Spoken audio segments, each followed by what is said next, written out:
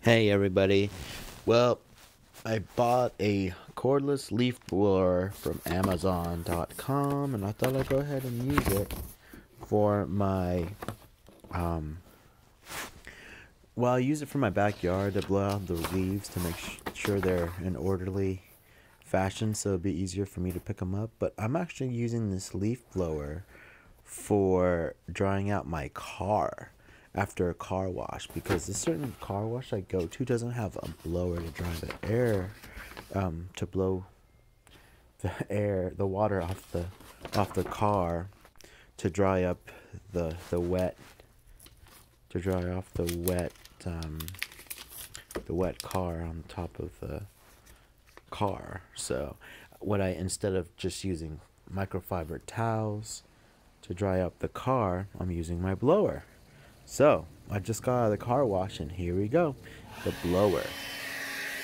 Shortly after, right here, using this blower to blow off the spots in the wet car, make sure it's completely dry here. Very nice day too. The sun was out, so that kind of helped me dry the car a little bit. What I normally do is I drive the car around town and try to get on the freeway to air dry it that way, but I made the mistake of not having a full charge battery on this particular blower. So what ended up happening was I was losing power, so I wasn't getting that extra power for the blower. But I'm gonna start using it more. Actually, I might do another video with it with the full battery charge with this particular blower from Amazon. So yeah, it's not just a leaf blower. I'm actually gonna call this a car dryer. Hair dryer. It's not a hair dryer, but it's a car dryer, by the way. Its new name and repurposed car dryer.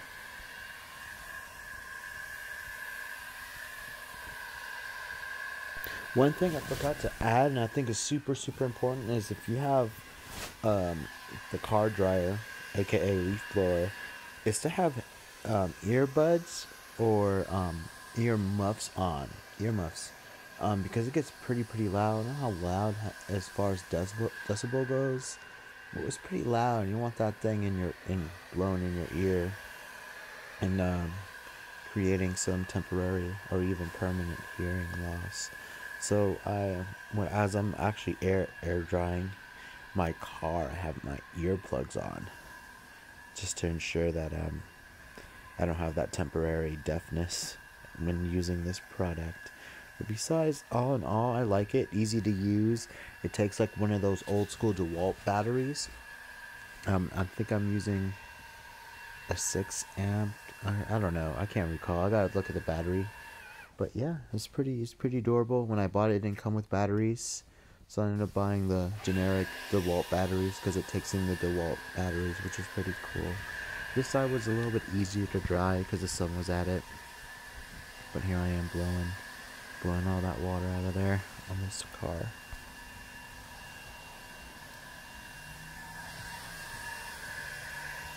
Again, thank you for watching my videos. I'm actually trying to figure out this new editing software I'm using called CapCut. Pretty cool. I really like doing videos and then doing the voice over it. I believe it just makes it a little bit easier for me, and I don't have to really stutter and figure out what I need to think about when I'm talking in front of a camera.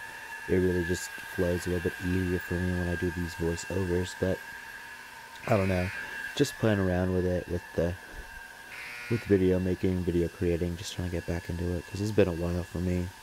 I took a break after my school was done. Got my bachelor's at University of Phoenix. Very proud to get that done. Very happy. Don't know where life's gonna take me. Got promoted, which was great. So I love how people go in the comments and say, "Oh, that's a fake school." But my question to them is, did you guys finish? Did you graduate? Did you put in the effort to look for other, look for better opportunities than the ones that you're currently in your way? But that's a discussion that I don't want to have even mention or talk about. But yeah, just here making some videos, trying to get my passion back of creating videos. And here I am getting the last bit of the water off my car.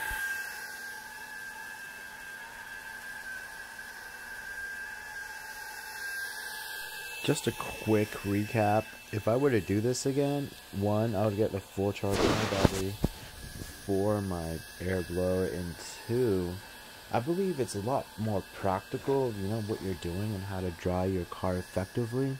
I think there's a certain way to dry your car. Again, it's like my first time drying it, so I'm going all over the place. I don't know where I should start. Should I start on the hood of the car? Should I do the side of the car first? Or should I go to the back of the car? But I think the most practical way is work your way to the back. So you want to just blow everything from the hood onto the back, and then once you get to the back, then blow through the rest of it. You know, all the stuff that's by your trunk or your car, blow all that back. Because the wind is not going to touch the back of the car as you're driving. But it's just a observation I made. But again, thanks for watching. More videos to come. Even if it's just like the same video here, me just drying my car for like the next 2-3 videos. But thanks for watching. Comment, and you know, if you feel like I brought value to this video, go ahead and subscribe. And thank you.